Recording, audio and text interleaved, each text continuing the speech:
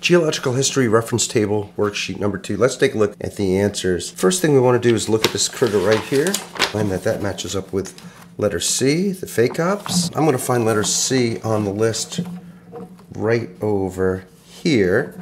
That's going to help me in terms of finding a number of things. First, going through some of the things that I have to find out. I start off with the eon, but let me just take a look. If I go across here, I find out that this is a Middle Devonian. So the epoch would be middle. The period would be Devonian. I go into the Paleozoic, and as we said in the other video, our eon is going to be Phanerozoic. So our answer for the first box would be the following. Let's take a look at the next critter here. This matches up with letter N on the list right over here. Letter N matches up right here. If I take this to the side, I see this is Middle Devonian again, Paleozoic, Phanerozoic. My answer to the second problem is as follows. Let's take a look at the third. Third organism matches up with letter H on the list here, this one over here. Letter H matches up over here. If I go off to the side, I see that is late Silurian, Paleozoic, Phanerozoic. Let's take a look at this index fossil matches up with letter X, which is out here. Letter X matches up on the table right over here. If I go to the side here, I see that is also Middle Devonian, Paleozoic, Phanerozoic. Now that takes care of the 4 parts to number 1. Let's take a look at number 2. In number 2, we're asked to find the age and the type. The age is going to be measured in millions of years ago, and the group of organisms that existed. Sometimes we'll estimate the millions of years ago. Other times we'll take a more mathematical approach to it. So for the first one, match that up with letter V on the list. That's this organism right here. Letter V on the list matches up with this group of organisms right here. So that's the corals. Now what about the number of years ago we would have found this organism? I go back to the chart here for letter V, follow letter V. I'm going to see that letter V falls into this area right about here. Now if this number right here is 359 million years ago and this is 416, it wouldn't be improper, let's say if you had multiple choice, to estimate that that letter matches up with somewhere around 400 million years ago. Let's take a look at the second organism here. This matches up with letter B on the chart. Letter B is this one right here, and letter B matches up right over here. Now, if I take a look at where letter B ends up, it ends up in between 444 and 488. And let's say I wanted to find that exactly. Let's say I was looking for an exact number.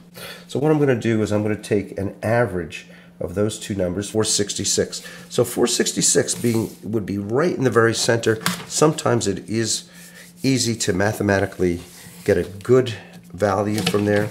So we'll go with about 466 million years ago. Next organism on our list is this one here. It matches up with letter R.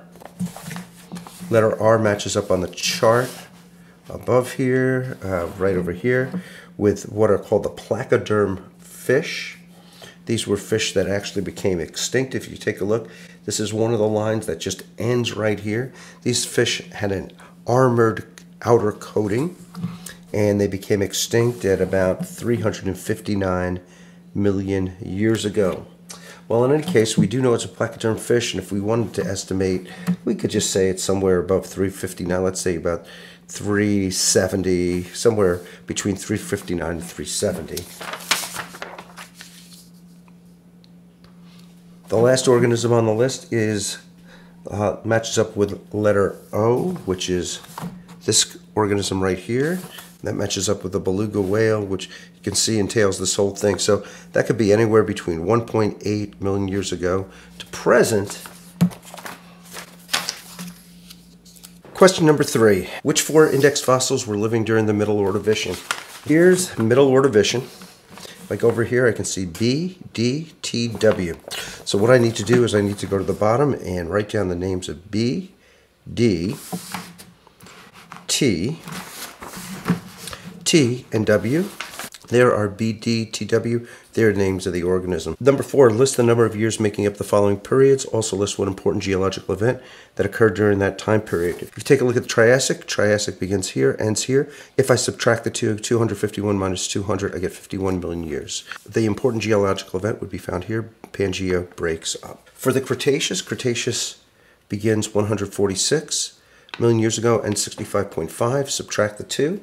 I get 80.5, and for the Cretaceous, I could either put sands and clays underlying Long Island and Staten Island deposited, or the dome-like uplift of the Adirondacks. For the Quaternary begins 1.8 and is up to the present, so subtract that, I get 1.8 million years. And the important part about that is the advance of and retreat of the last continental ice. The Cambrian begins at 542, ends at 488. Subtract the two, and I get 54 million years. And the important geological event would be the widespread deposition over most of New York along the edge of the Iapetus Ocean. Number 5, list one major event pertaining to life on Earth that occurred during each of the following epochs. The Pleistocene epoch, it's located right here, humans, mastodons, and mammoths. The late Mississippian, abundant amphibians. The late Cambrian, nothing listed. Early Cretaceous, earliest flowering plants, diverse bony fishes. Question number 6. What were the two most recent tectonic events that affected northeastern United States? So we're going to take a look over here. Tectonic events involve plates. Dome-like uplift of the Adirondack regions begins, and the initial opening of the Atlantic Ocean. North America and Africa separate the most recent of tectonic events. Which general direction has North America been moving the past 232 million years? So if you take a look over here, North America was here. It has moved to the north and to the west. Number 8, list the names of the following index fossils from order of oldest to youngest. Here's what I did to solve this. What I did is I went through and I found the letter of each. So for this one over here, this was letter J. I found out when that occurred, when this fossil was around, an early Ordovician, and I did that for each of the organisms. And here's my listing of each of the organisms with their letters and when they occurred. And after that, I placed them from the oldest to the youngest, oldest being, and then I'm working my way up the list here. So putting things in order, letter A, early middle Cambrian would have been the oldest. J, early Ordovician, followed by D, which was the middle Ordovician, followed by U, which was the early Silurian, P, late Silurian, and finally the letter O, which goes along with the Quaternary. How many years ago was the Appalachian orogeny? Now, the Appalachian orogeny and the Alleghenian orogeny are the same thing. If we take a look over here and follow this line right here, that brings me to 299 million years ago. How many years have humans been on Earth? On the chart here, humans are listed in between 1.8 million years ago and 10,000 million years ago.